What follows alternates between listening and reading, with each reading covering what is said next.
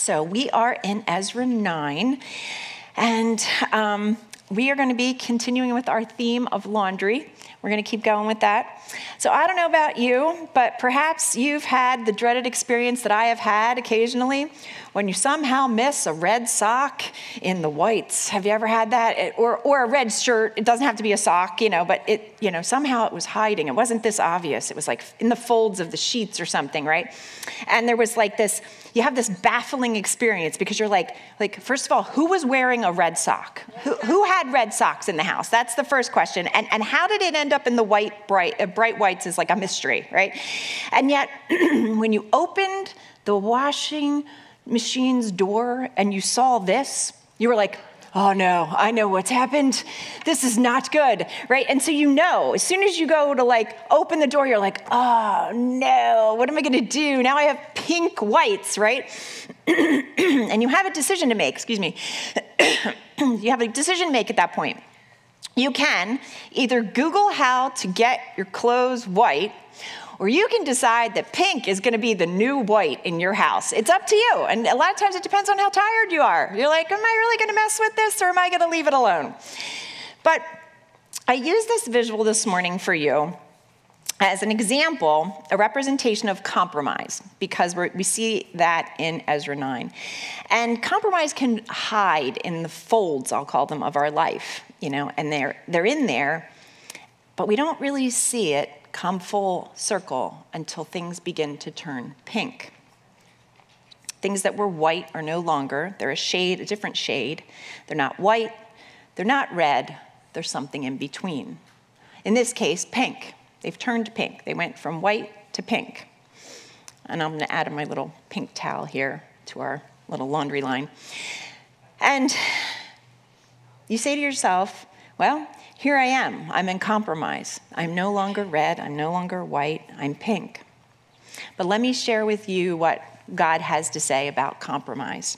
According to James 4:17, he says, therefore to him who knows to do good and does not do it, to him it is sin.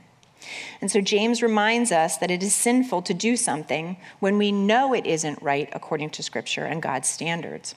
And this verse then becomes a pretty good definition for us of what compromise is. We do something we know isn't right based on Scripture, yet we do it anyway.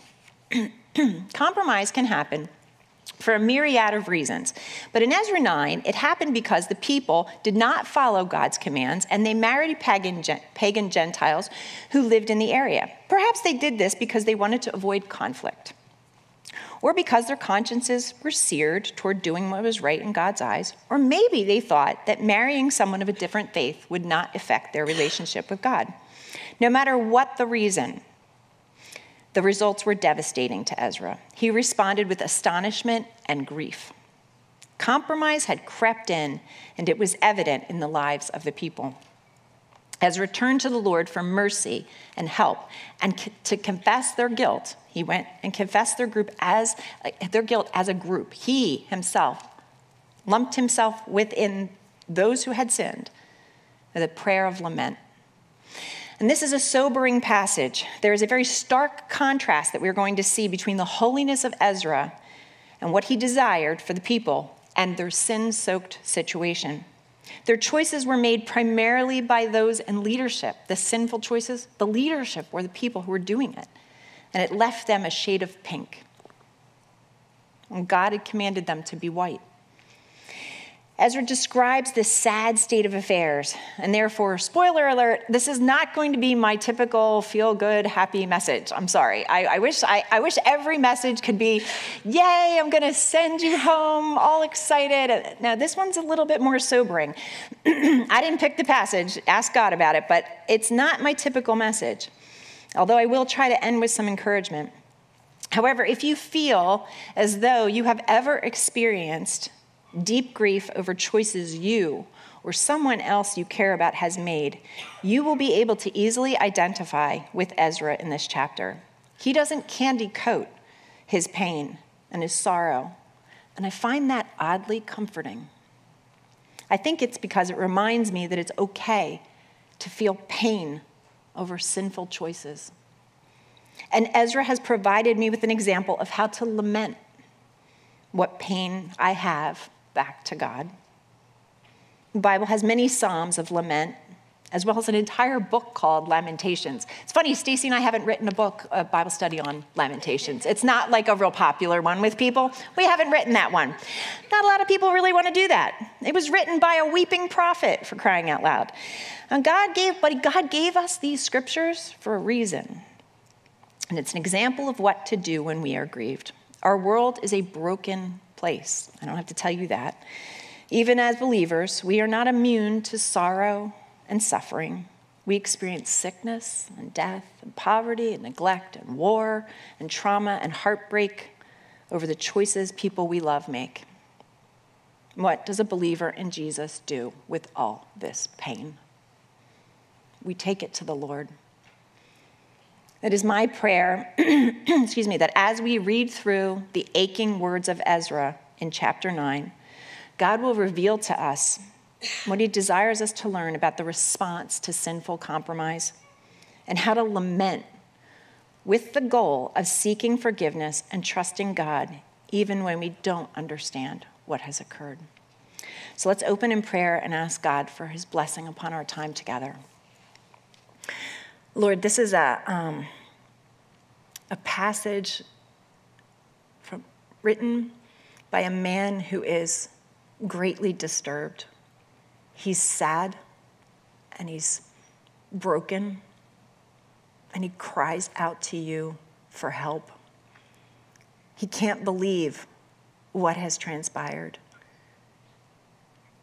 as he looks at his leadership and says, "What have you done? Why? Why would they do it?" And he turns to you, instead of turning away from you.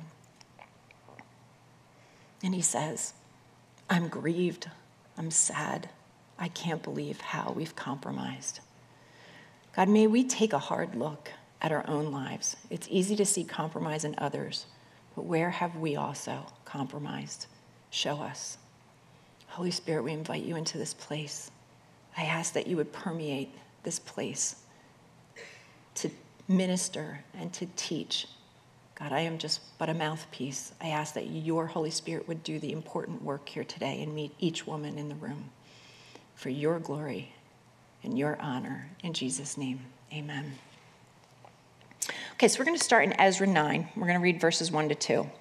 When these things were done, the leaders came to me saying, "The people of Israel and the priests and the Levites have not separated themselves from the people of the lands with respect to the abominations of the Canaanites, the Hittites, the Perizzites, the Jebusites, the Ammonites, the Moabites, the Egyptians, and the Amorites. For they have taken some of their daughters as wives for themselves and their sons, so that the holy seed is mixed with the people of those lands. Indeed, the hand of the leaders and rulers has been foremost in this trespass." Okay, so here we have Ezra, and he has been informed of a great sin that has occurred. As we wrote for you in the homework, about 4 or 5 months have passed since Ezra and approximately 14 other exiles have arrived in Jerusalem. And during those months, Ezra was likely getting things in order in the temple. And he was probably doing the things that a scribe and a priest would do. And then when those things were done, the leaders came to Ezra and gave him some very shocking news. Many of the Levite leaders and some of the Jewish people had intermarried with the local Gentile people who were not devoted wholeheartedly to Yahweh, God alone. And the result was that the holy seed was mixed. Now, some people might read that, especially in today's day and age, and say, what's the big deal, right? How racially insensitive of God to be so narrow-minded. I mean, can you not imagine hearing that today if you said such a thing? If you recall, I spent some time telling you when we studied Ezra 7, I spent some time explaining what a scribe would have done and how he would have spent his days. And if you remember, I told you that he learned vast quantities of scripture. He copied it without error. He taught it to others. He knew scripture inside and out. And I believe this knowledge holds the key to understanding Ezra's response to the alarming news reported to him. Ezra took sin seriously because he knew Scripture. That's going to be the thing that's going to set the bells off in your head when you see things and you're like, whoa, wait, hold on, what? God's not thrilled with that. The bells go off because you know his word. His word has spoken to you in such a way that you know his heart. And when you see his heart is not happening around you, bells and flags go off. You're like, whoa. And that's what happened for Ezra. He recognized it straight away because Scripture revealed sin. Scripture taught its effect on the people. Scripture taught how to confess and repent of sin. Scripture taught how to be restored unto God. And Scripture taught how to tremble in reverence for God. And that you're going to see in 9:4. But because of his knowledge, he knew Scripture. He knew that God had commanded them not to intermarry with pagans. He told them it would turn their eyes and their hearts away from him, that they would worship the gods of their wives. But don't miss this. This is key. God's command against the mixed marriage is not about race. Hear me. It's not about race. It's about faith. Faith was the key for God. And we see this. How can I say that? Where do I get that from? Okay, take a look at the story of Ruth. Ruth was a Moabite woman who married a Jewish man named Boaz, and yet God blessed their marriage because Ruth forsook the Moabites' gods and placed her faith in Yahweh alone. She had had a conversion experience. With God, it isn't about race, it's about faith. And the people of Jerusalem married the Canaanites who were steeped in paganism, and they worshiped Baal and Asherah. The pagan practices are described as abominations in verse 1. And frankly, when I'm explaining to you what that involved, abominations isn't strong enough. It's not a strong enough word when you consider what was involved. Let me explain. Baal was believed to be the god of fertility and destruction. Asherah was the goddess of fertility. In order to gain the blessing of these two, religious prostitution was exercised in the hope of gaining a good harvest or offspring.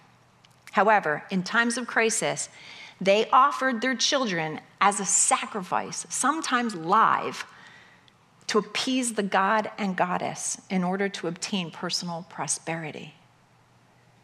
It was heinous, it was wicked, it was beyond an abomination. So why in the world would the Israelites engage in this practice? Why did they conform to the culture? As I see it, it's pretty straightforward. Do you see the letter between the S and the N? It's I. It's the pleasure of I.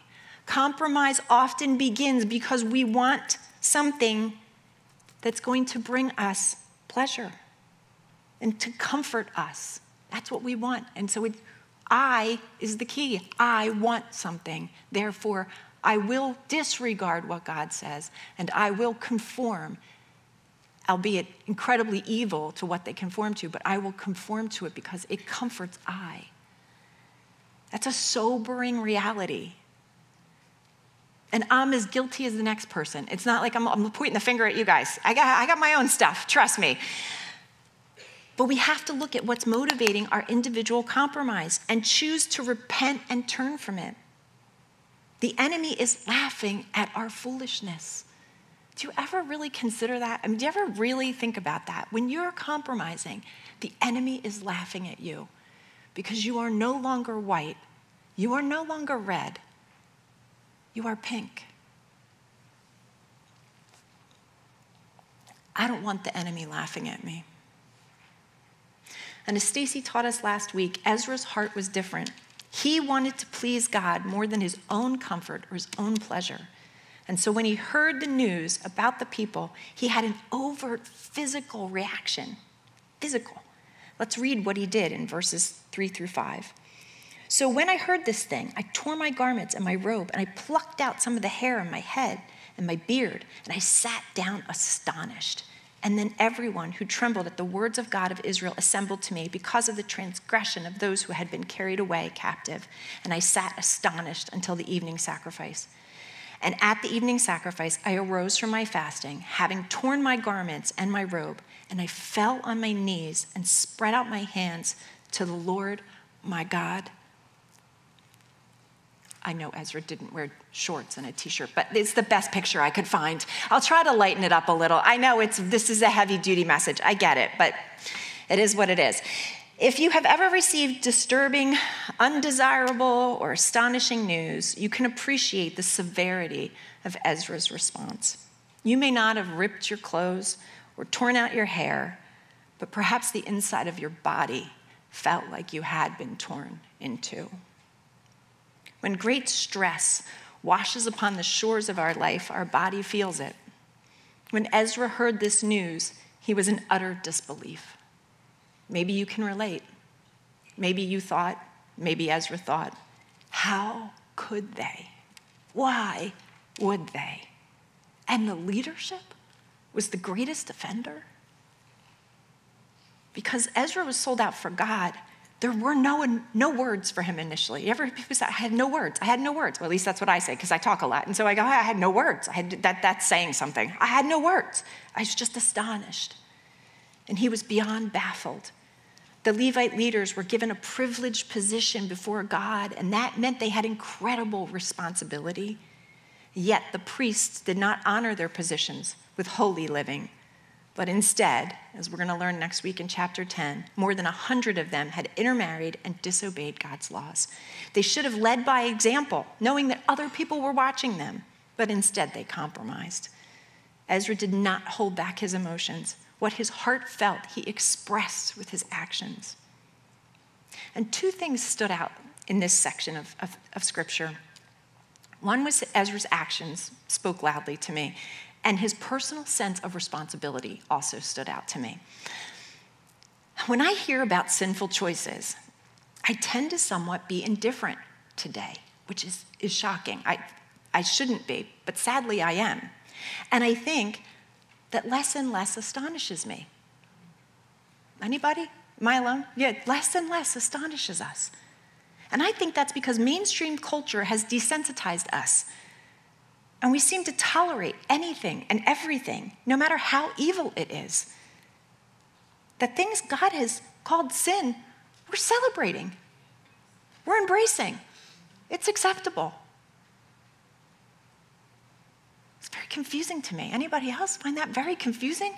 The more I live here, the more I realize I don't belong here.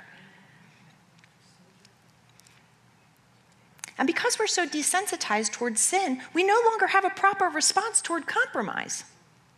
We tend to minimize it, ignore it, go away unaffected by it.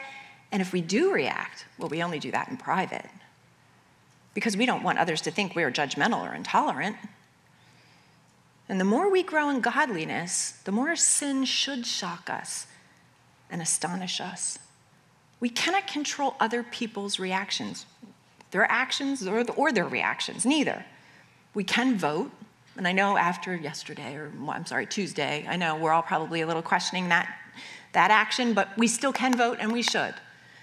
We should vote. We can teach our children God's word, which we should do. We can live out our convictions based on Scripture.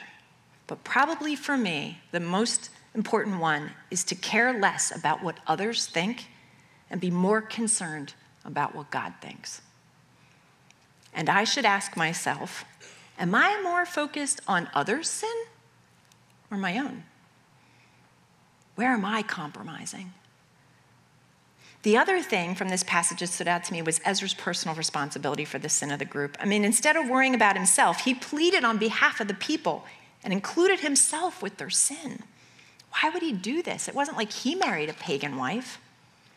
My conclusion to that one was that he identified with the nation as a whole.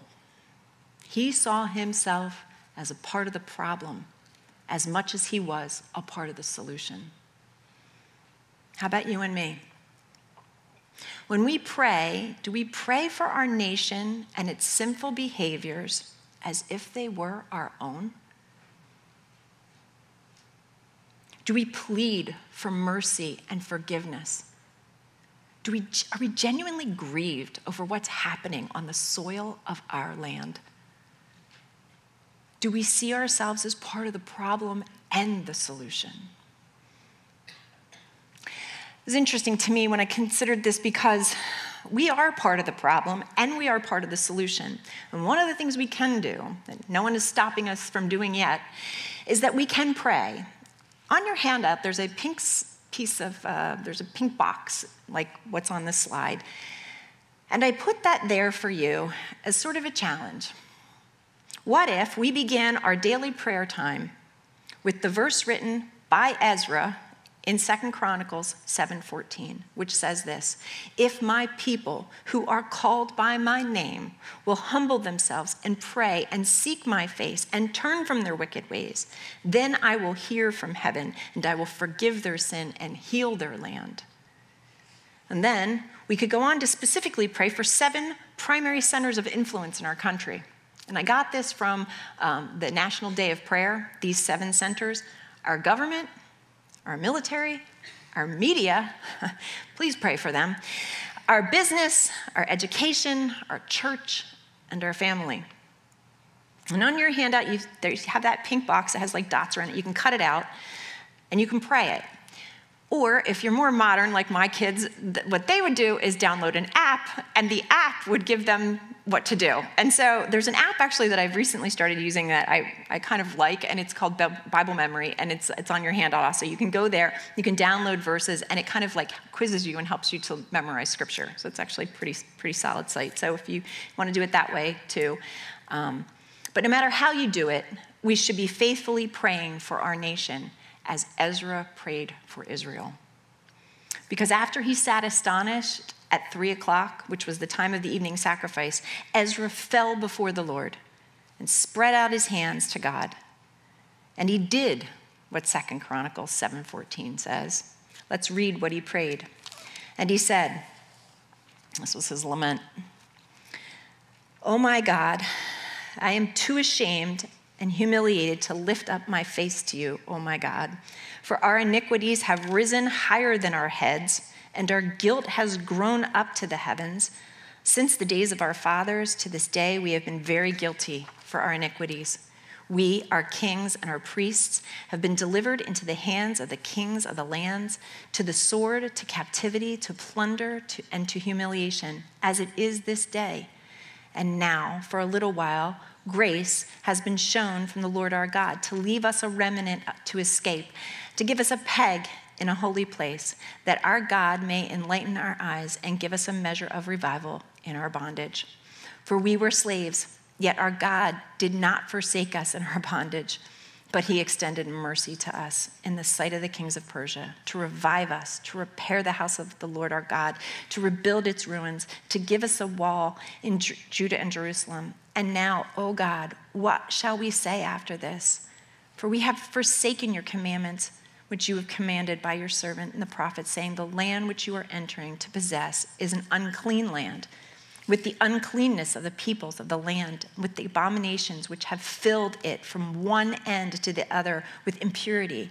And now, therefore, do not give your daughters as wives for their sons, nor take their daughters to your sons, and never seek their peace nor prosperity, that you may be strong and eat the good of the land and leave it as an inheritance to your children forever. And after all that has come upon us for our evil deeds and our great guilt, since you, our God, have punished us less than our iniquities deserve, and have given us such deliverance as this, should we again break your commandments and join in marriage with people committing these abominations? Would you not be angry with us until you had consumed us, so that there would be no remnant nor survivor? O Lord God of Israel, you are righteous, for we are left as a remnant. As it is to this day, here we are before you in our guilt, though no one can stand before you because of this. I mean, talk about sobering. Holy moly. And how much of that, when I read that, this was written how many years ago, and yet do we not stand in a similar place today? And what a picture we have of Ezra turning to God for help. How easy it would have been for Ezra to have a different reaction, because sorrow can be so disorienting. We don't understand why things have unfolded the way they have. Most people don't come out of a season of grief feeling capable and wise. Some of us even turn away from God, myself included. When we are in pain, God desires that we turn toward him and not away from him. Ezra turned to the Lord with a prayer of lament over the compromise of the Israelites. Lamenting is something new for me. I just recently wrote my very first lament to God. In the past, I felt like lamenting and raising questions about God and what he's allowed felt wrong to me because it felt like I was questioning God and his decision making. And perhaps for some people, it sounds like it was a pity party. I was having a pity party. And so I just decided it might just be best not to bring that pain and just look at the bright side and not look at the pain that I would, or even acknowledge sometimes the pain that I would feel. And then I was greatly encouraged to read that Jesus lamented. When he was on earth, he lamented 3 times that I know of. He lamented over Jerusalem in Matthew 23, as he was entering in on a donkey. He lamented over the fact that they missed the day. Israel missed the day of his visitation. And then in Mark 14, when he prayed in the garden, he was so distraught, so lamenting that he bled from his forehead, sweat. And then in Matthew 27, when he spoke from the cross, my God, why have you forsaken me? He lamented. Jesus lamented. I can lament too. How do I do it? How do I lament? And personally, I don't think there's any right way, right? There's no right way to do it. But there are some key aspects. If you Google it and research it, there are some things that a lot of biblical laments have in common. And it's interesting because they're in this portion of Ezra for us. And you take a look at your handout, I've given them to you. They address God. Usually a biblical lament will address God. They state pain, guilt, sin, problems. But they remember God's mercy and grace. They may ask questions. They may ask for help. They usually will express trust and confidence and sometimes praise or vow to praise God at some point in the future. And so you'll notice that I created this little, I didn't know how else to do this. I'm not great with technology. So I was trying to figure out how I could do this in a way that you could capture what I did when I looked at this text. I started pulling out the pieces of the lament. What was it that Ezra said, and how did it fit with traditional laments, if you will? And so I highlighted it. It's on your handout, but it's also put up here for you. And the first one that he did, of course, was he addressed God, and he did it several times. He did it 4 times. He started with my God, and then he said, our God, and then he said, Lord God of Israel. Interesting progression when you think about it. He starts with himself, right? His God, then our God, then the God of the nation. How do we address God? Is he just our God? Or do we think about him in a more corporate way? That he is the God of this country, right? How are we praying for the God of this country? The next thing we see Ezra do is he turns to the pain I highlighted in red, and the sin, which I highlighted in orange. The pain was he felt ashamed, he felt humiliated, he felt the sword and the captivity and the plunder. But then he also felt the sin. Iniquity, guilt, forsaking commandments, took wives of the people from the land. But notice his true confession takes personal responsibility and doesn't blame others. It readily admits guilt, and he even goes so far as to say that their sin had grown up to the heavens, like stacked so high. We are so sinful. But then he turns and he remembers, God's grace and mercy. And he provides us a visual reminder, calls it a remnant, a peg, a nail, reminding them that they were formerly slaves, that there's a wall. He gives them these pictures to kind of grab a hold of, to remind them of this lament. Like, remember, God has been so good to us. So when they would see, say, a remnant, right? The feeling of that they were a remnant. You could also think of it like as a fabric remnant, a remnant. Only some of the Jews had returned to Jerusalem. Those who were there were the remnant. They represented the people God protected and preserved as his representatives and proof that he kept his promises. If you look at a peg or a nail, That's like being fixed in a sure place, in a safe place, which they were. They were formerly slaves. I don't think anybody had to remind them of that. I think that they were all pretty familiar with the concept of being a slave.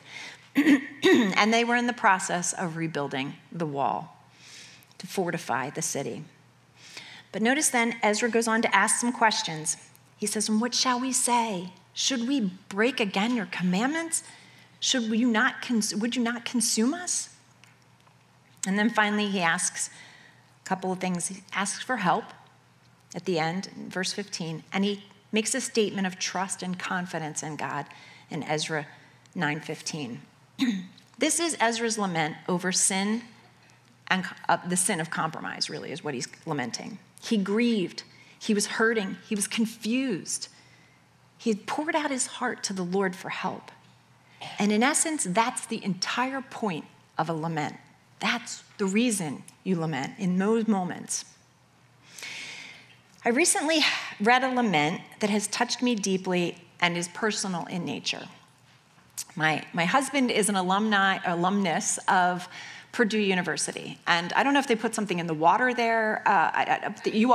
When you come out of there graduating, you are a lifetime fan. Like, it's just, from the time I was pregnant, he was putting the fight song on my stomach. It was like this, and he follows sports at Purdue, like the most rabid fan you can imagine. And so I remember a couple of years ago, I was in the kitchen and my husband called me over to watch something on the television, and it was this young man, Tyler Trent. And he was at the Purdue versus Ohio State game, and he was very sick with cancer at the time. And I remember him calling me in and saying he has really strong faith in Christ, and he's like, "You just got to come see this." And I remember watching it and being like really torn up when I was watching, because my kids are close to, in 2019, Rebecca was a senior. And I remember watching it and being like very like, whoa, this is a little too close to home. I'm going to back up and going to go finish in the kitchen. And I remember like not really being able to fully dial in, but I remember him telling me the story about this young man.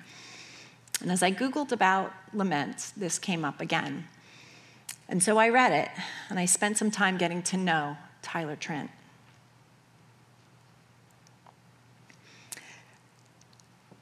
I'm really going to do my best, girls. This is a tough, this is hard.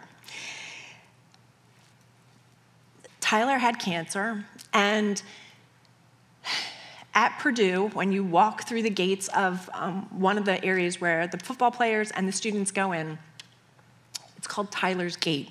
And he has a gate where the kids go through. And when the football players go through, they high-five his picture on the side. And recently, when I was at Purdue, I watched the football players do this, and we entered this gate. And that the Lord would bring that this particular lament to me was kind of interesting because of the connection to the campus. And although Tyler loved Jesus and his family, Purdue was second in his life. He had a rare form of bone cancer. He was a college journalist. He was a cancer advocate. He was a rabid football fan.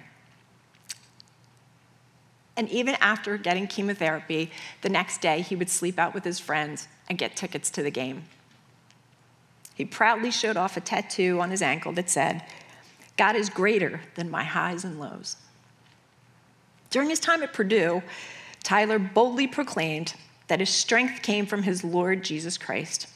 Tyler captured the media's attention, especially at the Purdue versus Ohio State game, where Purdue won the victory against their rival for Tyler's honor. Tyler used every opportunity to raise awareness about cancer and about Christ. However, in 2019, Tyler passed away from this life into the presence of the Lord.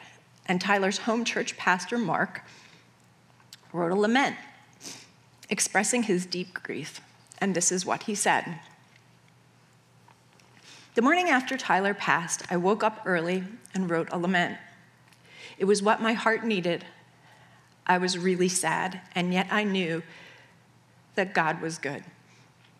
When I'm stuck between my tears and what I believe, the lament is the language I need.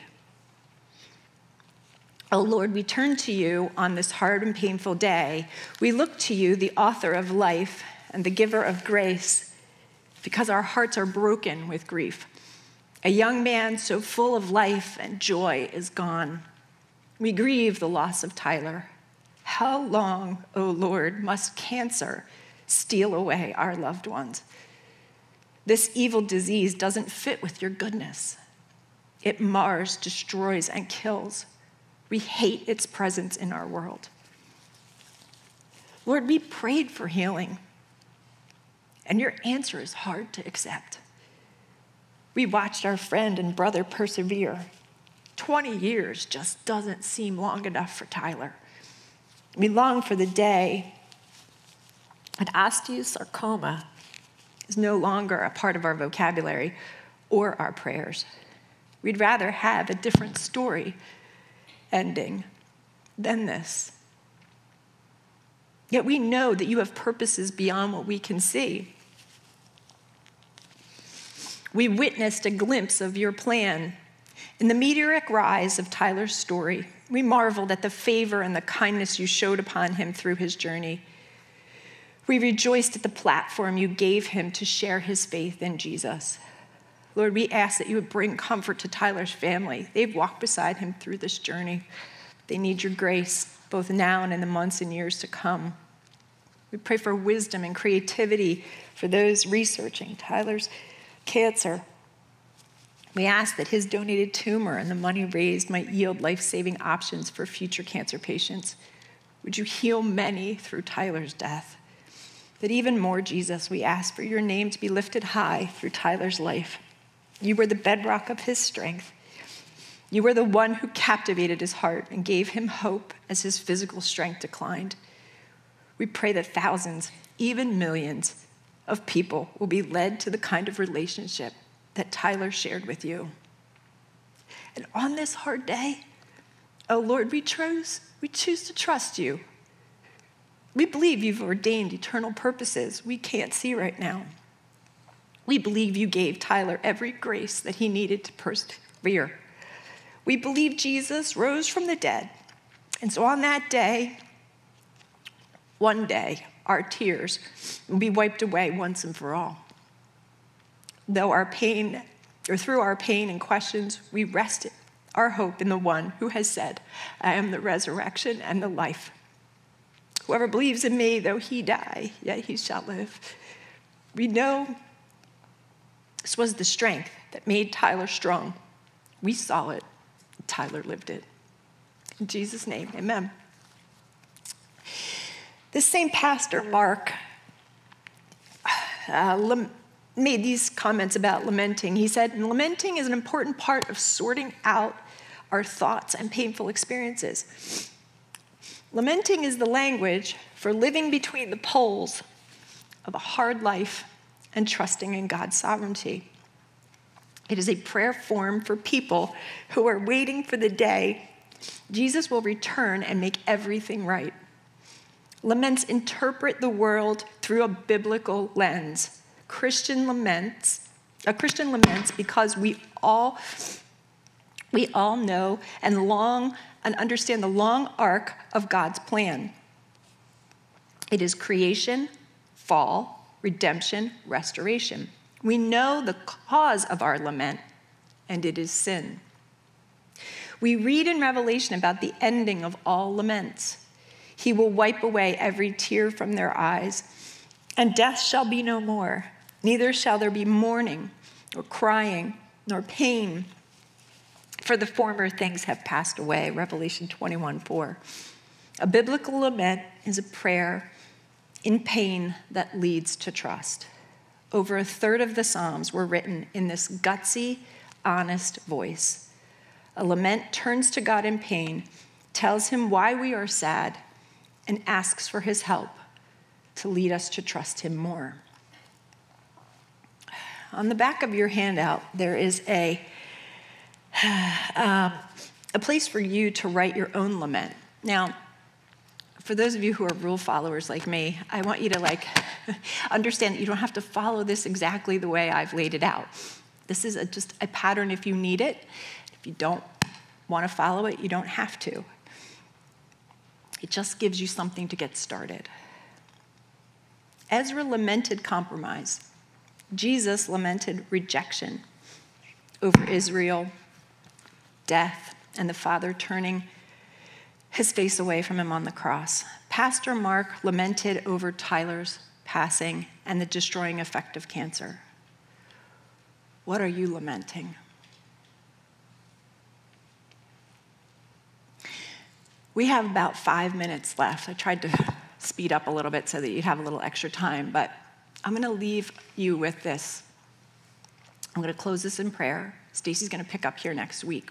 Ezra 9 just sort of drops us off, like, who can stand in this, and kind of just leaves us there. Stacy's going to pick up next week and tell us what we do after we lament, right? We're going to lament, and then we're going to move forward. But for today, for the final 5 minutes, you don't have to do this. You're welcome to leave after I pray. But I want to give you a couple minutes to think. So many times we finish, we rush, we're like, okay, we're going to give you all this, and then we push you out the door. I want to give you 5 minutes to sit and talk with the Lord. What's happening? What's happening? And if you are blessed enough that you don't have a lament, would you please consider praying for our nation? Would you make your lament a lament, identify yourself with this country, and lament over where we are? So it's your choice. You're welcome to go. You're welcome to stay. But I'm going to close this in prayer. Precious Heavenly Father, I thank you for this passage. I thank you for the sobering message that it's contained in Ezra 9. God, may we use the example that has been set for us through Ezra, the seriousness that he had with sin, the convictions that he held, that he expressed, that we're going to see in chapter 10 he acts on. We thank you, God, that he was a godly leader and that we have someone to follow. God, I ask now that as we close, that you would meet with the women here. God, I know that my own lament, the one that I wrote, helped me greatly to sort out some things that are just messy. And yet, there's so much comfort and peace knowing that you're in control, even when we don't understand what's going on. So meet with the women. Help them to be able to express the pain and know that you hear and that you care and that you're well acquainted with grief. In Jesus' name, amen.